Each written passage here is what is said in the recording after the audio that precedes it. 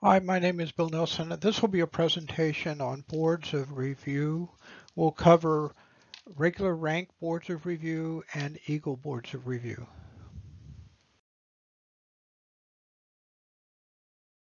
First, let's talk about where you can get more information. You can learn more about boards of review at the Guide to Advancement. And in fact, the Guide to Advancement is your official source, definitive source for policies and procedures in the BSA related to advancement of all programs. In our slides, you will see a green number at the top. In this slide, it's 1.0.0.0. That is the chapter and section where we are getting the policy or procedure that we are talking about in the presentation. So everything is coming out of the Guide to Advancement. It's available online, and I give you the link on the slide. And it's also available as a PDF that you can download. It's also available, I think, still at the Scout store. You can purchase a hard copy of it for around $10. If you have questions concerning boards of review, first check the Guide to Advancement. There's an entire chapter on boards of review in the Guide to Advancement, and another chapter on the whole Eagle Scout process. If you can't find your answer there, contact the Council Advancement Team, and we are available at gccadvancement1@gmail.com. Finally, if you don't get your answer in either of those places, you can contact the National Advancement Program Team, and they're reachable by emailing advancement.team@scouting.org. There are 4 steps in Scouts BSA advancement. First, the Scout learns something. They learn how to tie a knot, they learn something about the flag, they learn about something. Then the Scout is tested. Now this is the most important step. It is a responsibility of the Scoutmaster to do this test. He or she can delegate it to somebody else, but the responsibility stays with the Scoutmaster to make sure the test is done properly. Because it's only done once in Scouts BSA advancement, you don't retest. So once a Scout passes a test and is signed off, we call it signing off when somebody initials their book or records it in Scout Book as approved or an internet advancement, that requirement is completed and the Scout has been tested and has passed the test. So let's say it's a knot tying. You may want to wait a week, right? You may want to have them to tie the knot 1 week and get tested a week later to make sure that they've retained a little bit. But you can't sign them off and then 6 months later ask them to tie the knot again. And if they can't tie the knot, you take that requirement away from them. Or in a board of review, definitely you can't retest them. So the testing is done by the Scoutmaster. So their responsibility, and it is after the Scout has learned a skill or whatever the requirement is. So Scout is tested as the second step. The third step is the Scout is reviewed. For rank requirements, that's the job of the Board of Review, and we'll be talking about that. For the merit badges, the review occurs by the merit badge counselor and by a quick Scoutmaster conference. So go to merit badge counselor training to find out more about what happens at a merit badge. But we don't review merit badges at a unit or Eagle board of review. And a Scout is recognized. And normally we recognize a Scout with a badge. We try to recognize them as quickly as we can. That is the final step of the 4 steps of advancement. We'll go over some questions now that are common in the Scouts BSA program. First one will be reasonable expectation. What does reasonable expectation mean? You will see in the Guide to Advancement that we refer to reasonable expectation. And that deals with a Scout's level of activity and whether a scout has fulfilled the position of responsibility, you will see that we'll refer to reasonable expectations. What it means is that an objective third party who is reviewing your decision in that event, in that action that you did, will consider that reasonable.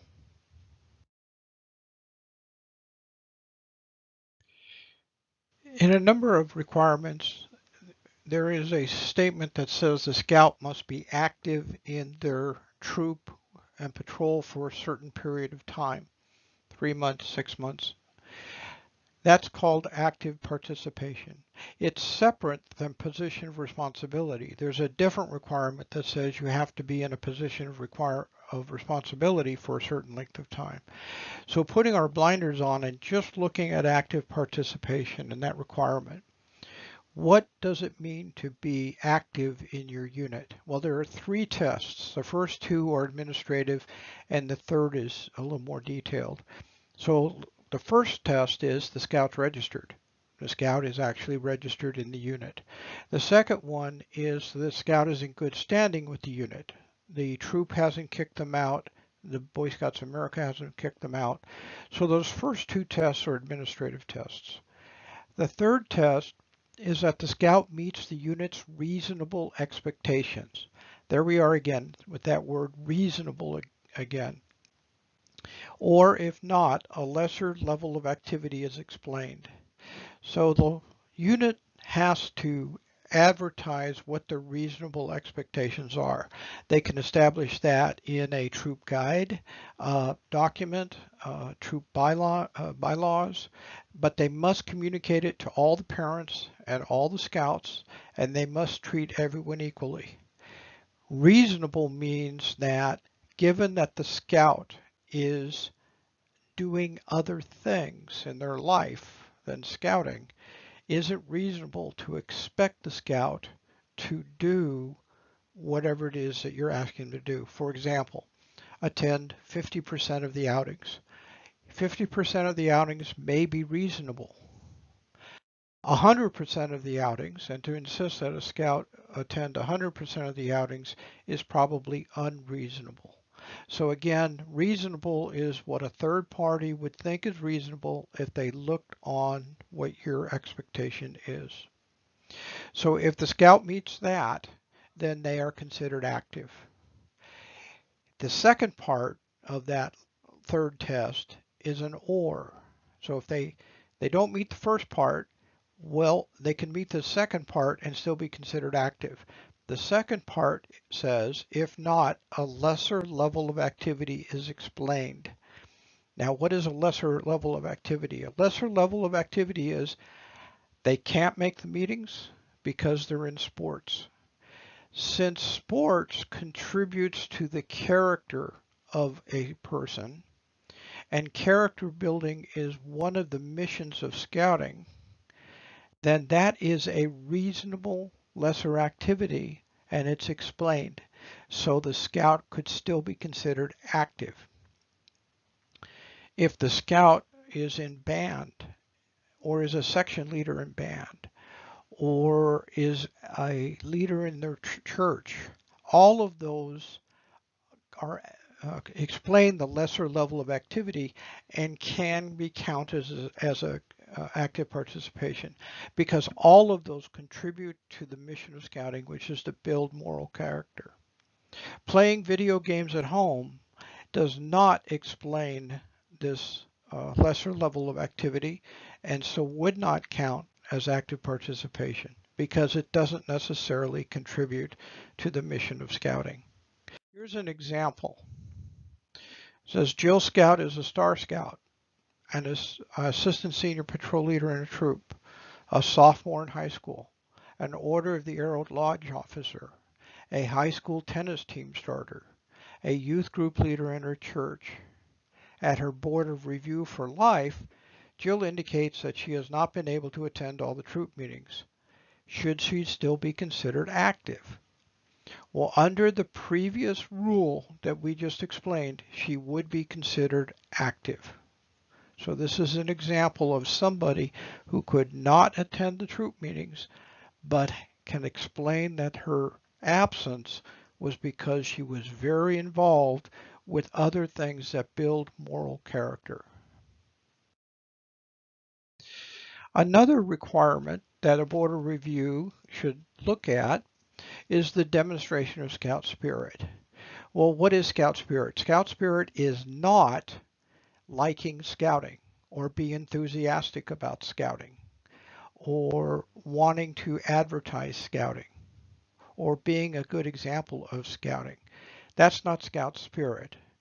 What Scout spirit is this living the oath and law in their daily life. That is how we measure Scout spirit.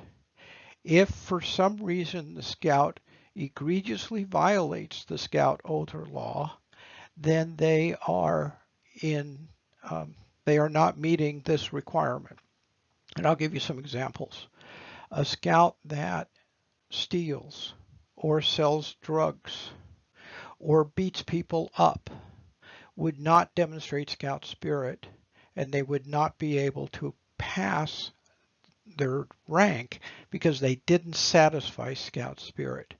So this is your opportunity to say, I don't want to pass this Scout because this Scout is a real bad person, and we don't want to have bad people in as Eagle Scouts. And so you hold them up, you go back to the Scoutmaster and say, hey, take a look at this Scout, put them on probation for a period of time until their behavior changes, and then we can look at them again. Now this is inside of scouting and outside of scouting. They could be ideal people in a meeting, but when they go home, they're beating up their sister or brother. In that case, they're still violating Scout spirit. So what is a service project? A service project is something that a person does that gives benefit to someone else without personal compensation. So if you have somebody who is doing something good for someone else, but they get paid for it, so it's basically fundraising, that is not a service project. That is an active activity, but it wouldn't be a service project. Service projects as a regular part of the program need to be approved as written in the requirements by the Scout leader. So usually it says in the requirements that after getting approval for these service projects, you do them, or service projects approved by your Scoutmaster or something like that. They don't necessarily have to be done prior. You don't have to have a permission prior to the service project, but for it to count, the Scoutmaster has to agree, yes, that's a service project. Okay, I told you we'd talk about positions of responsibility. Well, here's the slide for positions of responsibility. There is in the requirement for the rank, and some ranks are different, life positions of responsibility and Eagle positions of responsibility and Star positions of responsibility may differ which those jobs are. So take a look at the requirement for the particular rank that you're evaluating. The position of responsibility must be one that is actually written in the requirement. You can't substitute it with leadership in the church, leadership at school, or anything like that. So normally it would be exactly what is written in the requirement. That is the position of responsibility. And it's usually something like senior patrol leader or patrol leader. Now, what does the person have to do for the time to count? Well, they have to do something. Okay, first off, if they do absolutely nothing, then the time is not counted. You count the amount of time that they're in the position until the leader has removed them from the position, until the Scoutmaster has removed them from the position. Now, and that even Even if the troop is not meeting, that time counts. So like if the troop doesn't meet during the summer, that time still counts towards the position of responsibility. What do they have to do in the position of responsibility? Well, they have to do what the troop has expecting them to do, as communicated to them and the rest of the troop by the scoutmaster. If the troop or the scoutmaster does not give them instructions on what to do, then whatever the scout thinks is the responsibility is, that counts. So if the scout is a librarian and the scout thinks all they have to do is put all the merit badge books in alphabetical order, and that's their job, and you don't tell them anything different, then they've met the expectation. If you have communicated a much bigger job and they have not done it, then the scoutmaster's responsibility, and notice I always say scoutmaster because with advancement, the responsibility is on the shoulder of the scoutmaster. The scoutmaster has to communicate to the scout that they are not fulfilling the job requirements. And after a warning or two, if the scout still isn't doing it, it's the responsibility of the scoutmaster to remove that scout from the position. If they do not remove the scout, then the time counts as long as the scout has done something.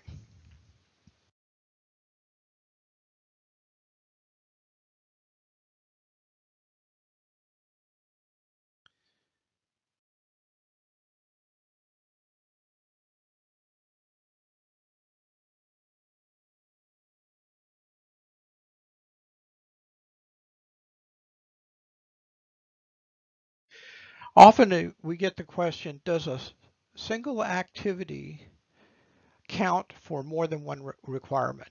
For example, camping.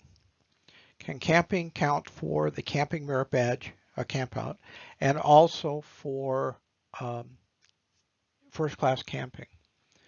Well, it can, as long as whatever that activity is matches the requirement exactly. So whatever the scout does matches the requirement exactly, then it can count for multiple requirements for multiple things, merit badges and ranks. Unless the requirement specifically says it can't count. For example, cooking merit badge says first class cooking cannot count for cooking merit badge. So you have to do a separate set of cooking. Also be very careful with what the requirement says. There is a requirement in communications merit badge and in citizenship in the community that can be met by attending a city council meeting. However, what the scout has to bring back from the city council meeting is different in citizenship in the community than it is in communications merit badge. So just because they went to a city council meeting, if they can't discuss with the merit badge counselor what that requirement wants them to discuss, then they cannot have that. You can't check them off that they've accomplished that requirement. So don't just say, okay, since they did this one thing, we'll automatically, like a computer program, credit them for this other thing. The requirements have to be looked at first.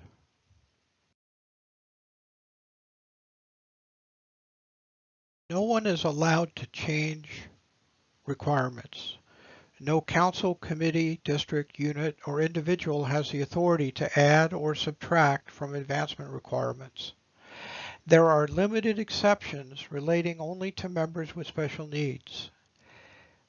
If that is a situation in your unit, please reach out to the council advancement team and we can advise you. Or look in the Guide to Advancement for more information. Okay, so when do you hold a board of review? Board of review must be granted when requirements are met or when the scout believes they've completed the requirements. So when it becomes apparent to a unit leader, then the unit must offer a board of review to the scout. It is not the scout's responsibility to ask for a board of review, and you cannot Wait until that happens. If you know the scout's ready, you must offer them the opportunity for a board of review. You can't put it off. You must hold it within a reasonable period of time. And that's defined by the BSA as within 1 month. So if your troop doesn't meet in the summer and the scout's ready at the end of May for board of review, you can't put them off until September. You have to offer them a board of review within a month. You cannot ask a scout to exceed what is in the requirements for a board of review or to advance in rank. As we mentioned before, you cannot change the requirements. So you can't add to a requirement that says something like, to be Star Scout, you must be 13 years of age. There is no requirement to be 13 years of age to be a Star Scout, and you cannot add such a requirement. That would be against BSA policy. So once the Scout has done the requirements as written, they are ready for board of review. Okay, who should sit on the board of review? We would like between 3 to 6 members to sit on the board of review. They need to be at least 21 years of age. We would like them to be from the unit committee, but that is not a hard requirement. Unit leaders who are scout, that's another word for scoutmasters, and assistant scoutmasters shall not sit on a board of review because one of the aspects of the board of review is to evaluate the program and give feedback to the committee and the scoutmaster on the program as viewed by the scout. So we don't want unit leaders and assistants sitting on the board of review because they wouldn't be objective. A parent or guardian shall not serve on a board of review for their own child. That whether or not they can audit a board of review. There's no secret meetings in the Boy Scouts of America. However, they cannot vote on the board of review. The candidate, parent, or guardian shall not select members that are sitting on the board. They have no input on that. The board of review is selected by the unit committee. Uniforming. Uniforms are preferred. The field uniform is what a lot of people call the Class A uniform. However, there are times where a scout may not be able to be in a full Class A uniform. It could be that they're coming in from a sports activity, so they're going to be wearing their sports uniform, or a band activity, when they just don't have enough time to change. They could be out on a camp out. There could be a number of reasons why they cannot be in a Class A uniform.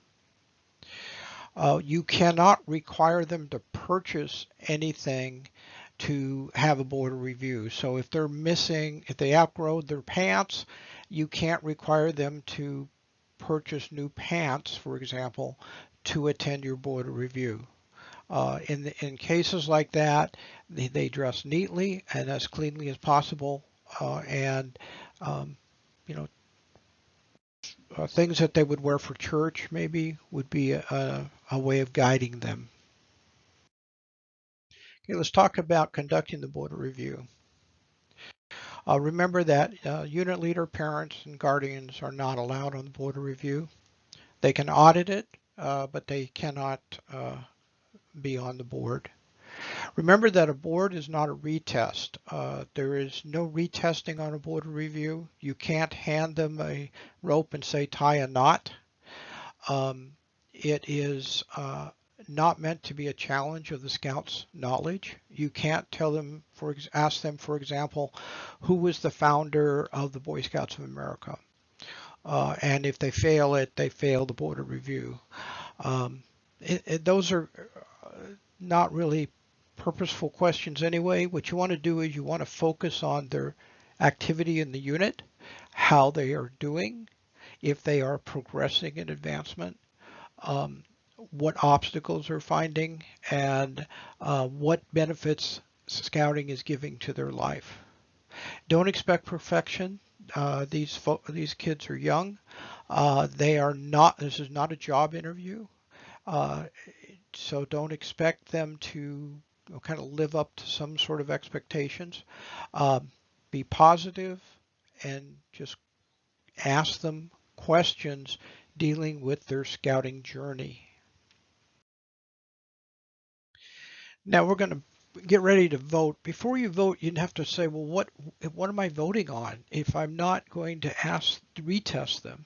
Well, you're going to make sure a few things. One thing you want to make sure of is that everything in the book or in Scout Book has been signed off and signed off by somebody who is authorized to sign them off, authorized by the Scout Master. Remember, the Scout Master has the responsibility for advancement in the unit. Signing off means they've been tested. They actually have tested in front of this person, and this person has said, yep, they can do this thing. Once they've done it, they did it once, they don't have to do it again. If they've done a test and they've passed it and gotten signed off, then they never in the Boy Scout requirements have to retest that skill again. It doesn't mean that you don't put that skill in your program so that they learn it and make it part of their knowledge base, that they retain the rest of their life, whatever that skill might be, but you don't retest them as far as advancement is concerned.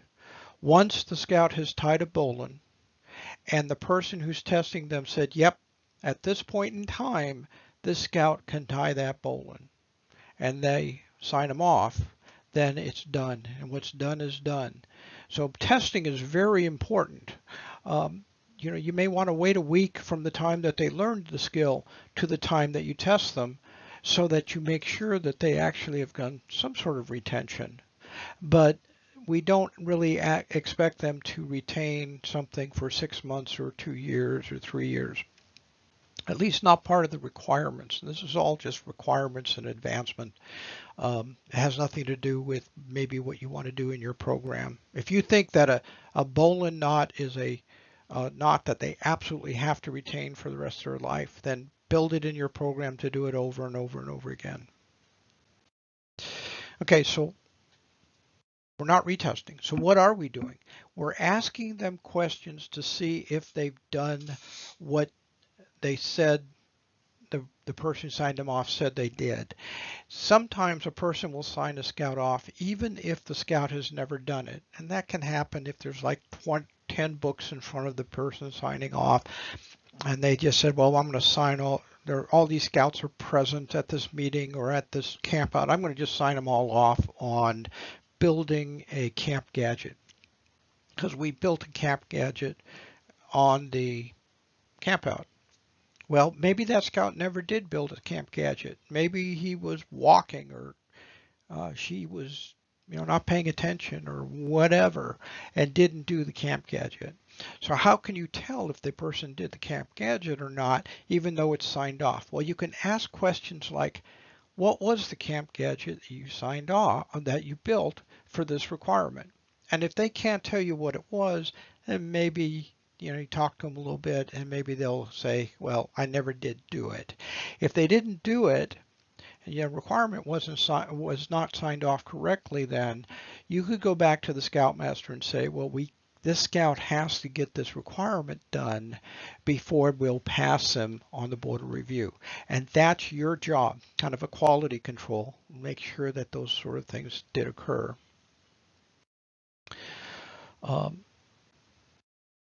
Once you've gone through all of those things, you can talk to the scout about their future in scouting, kind of encourage them to do more advancing and talk about the the future ranks that they have. Talk to them about how did they like the campouts that the troop goes on and other activities that the troop does. What would they change in the troop if they had the ability to change something? Kind of questions like that. Feel them out, what they think of the program and what they would like to have changed, because often this is their only opportunity to give quality feedback to the unit committee. And then the board of review is adjourned for a period of time, 5 minutes, 10 minutes, and you ask the scout to step out of the room while you vote. And then you have to all agree that the scout can advance in rank. Again, if they did the requirements, then you really can't say no unless they, for some reason, their scout spirit was bad, but that means they did not complete that requirement of scout spirit. So if they did the requirements, then you kind of have to say yes, that they did it. We're going to go ahead and advance them. It has to be unanimous. If it's not unanimous, then they don't advance. If for some reason somebody on the board of review knows ahead of time that they're not going to vote for the scout because they don't like their scout spirit, for example, then they need to talk to the scoutmaster ahead of time and not embarrass the scout that the scout flunks the board of review. Take care of it ahead of time. Don't take care of it at the end. Now, let's say a scout didn't complete a requirement. You could say, well, we're going to adjourn the board of review for 2 weeks while you go get this, Camp Gadget built. And then we'll have the board of review again. And when we do the board of review again, we'll just start up where we left off. You don't have to redo the whole thing. If for some reason you do deny a scout, you need to write up on a letter telling the scout and their parents, as well as the scoutmaster, exactly what that scout would have to do to pass a board of review, so that there's no mystery. It's written down. Once the scout does that, they come back and you do another board of review. They've gotten that done, and now they can pass. Okay, can you do video conferencing? Well, yes, you can do a board of review by video conferencing when there are exceptional reasons for it. During 2020, we have the pandemic, and so a lot of people cannot meet in person. In that case, we did do video conferencing. If for some reason some member of the board is traveling, it could be the scout, it could be one of the members, you could do it by video conferencing as well for that. So don't be afraid of video conferencing. If you do it, then make sure everybody is visible on the conference so that the scout can see the people of the board and the board can see the scout. Let's talk about some things that are particular to the Eagle Scout Board of Review. It can be done at the unit, district, or council level. We almost never do it at the council level. It's almost always done at the district level. A unit can have it done at the unit if it's organized by a district person. A district person who is not a member of the unit must be on the board of review and kind of coordinating it. However, by and far, they're done by the district, and they're done at the district level. Again, no fewer than 3 and no more than 6 members over the age of 21. It should not occur until the Eagle application has been verified by the district verifier that tells the person, yep, we went through everything, it's duly registered, all of the badges have been recorded in Scoutbook or Internet Advancement. There's not going to be any question about paperwork. The booklet's done for the Scout project, and the person's good to go. So when that verification happens, that's the job of the verifier. Then the board of review for Eagle, they don't have to worry about whether or not that person's registered. They are.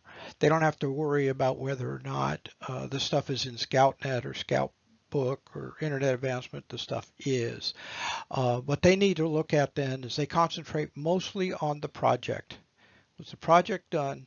And if the scout did what they said they were going to do, then the board passes them on the project.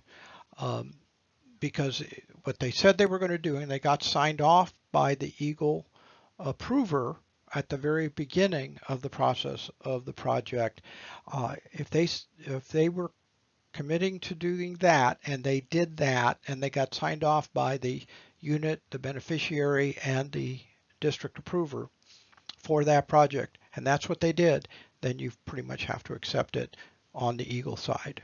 If they made a lot of changes to it and didn't tell anybody, and now the project scope has really been reduced, then at that point you might be able to say, that the project was not completed as approved, originally approved.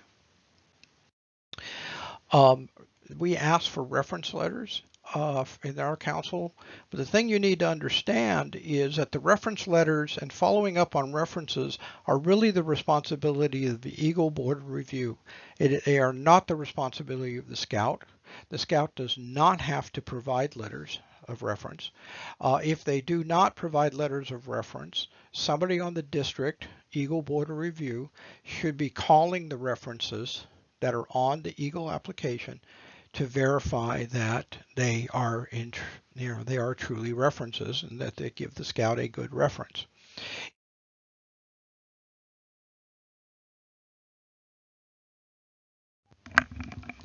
If you cannot find somebody and they're not responsive, then you still have to do the board of review. You can't say, well, we got to keep waiting because this person's never responding to us. An Eagle Board of Review should not last any more than 30 minutes to 45 minutes. Yes, it's more involved than a rank Board of Review, but it should not be an inquisition. If anybody starts making it longer than 45 minutes, it should be the Scout bragging about their project. If a Eagle Board of Review occurs after they are 18, it's fine. As long as they have done all of the requirements except the paperwork prior to their 18th birthday. Paperwork can be done after their 18th birthday, but all the requirements must be done, including the Scoutmaster Conference, prior to their 18th birthday. Then within 3 months, they can do a board review without any problem. Up to 6 months, we have approved the district approval for board's review. So basically, the Scout has up to 6 months to get it done after they've turned 18. And then beyond 6 months, it takes National's approval to for them to have a board review after their 18th birthday beyond 6 months. So after they're 18 and a half. Try to avoid that as much as possible. It is a big procedure to get that permission, and we really don't want to have to go through all that gyration, and nobody wants to have to go through all of that if we can avoid it. During the COVID pandemic, we have had some 3-month extensions that have been automatic to get a project completed. Those are a kind of an exceptional thing and kind of outside of the scope of this, but just know that there was that during the pandemic. Now, let's say somebody didn't think that the Scout should go to an Eagle Board of Review. The unit leader, it could be anybody, it could be the committee chair, it could be anybody who needs to sign off, refuses to sign off, but the Scout feels that they have done the requirements and they should be made Eagle. You can do that. You take under consideration the fact that the unit leader or whoever it was did not approve, and you ask for some sort of feedback from that person who is not approving. If the Scout still has completed all the requirements, remember that's the thing on boards of review, that the Scout has completed the requirements. If the Scout has completed the requirements, then you have to pass them on a board of review.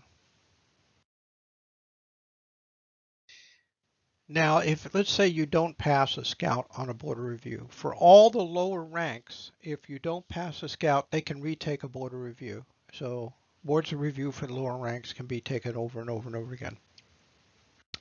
For Eagle, there is an appeal process. You only can do an Eagle Board of Review once. If the Eagle Board of Review, they can adjourn and say, hey, get this thing finished, and then come back and we will reconvene and finish the Board of Review. That's allowed. But if you say absolutely we have voted and we have voted no, then the only recourse the Scout has is to appeal. And they would appeal to the district initially, and the district would then put together an appeals board to look at it. They only look at what the specific thing that the Board of Review denied. So again, on the Eagle side, if you do a Board of Review, you need to write up. If you say no, you need to write it up why you said no. And it has to be uh, advancement related. It cannot be for any other reason but something advancement related. If it is and you write it up, then the district can assemble a appeals board and look at it.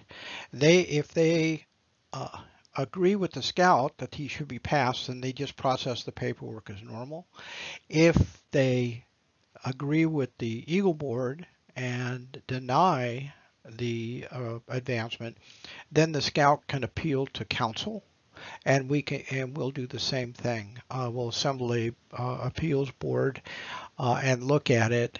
National gets involved at that point, and the National makes the final decision, yes or no, on advancement to Eagle in that situation.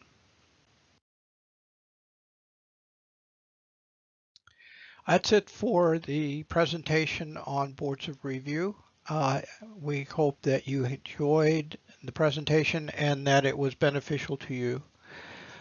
We also hope you have a great scouting experience and have great boards of review.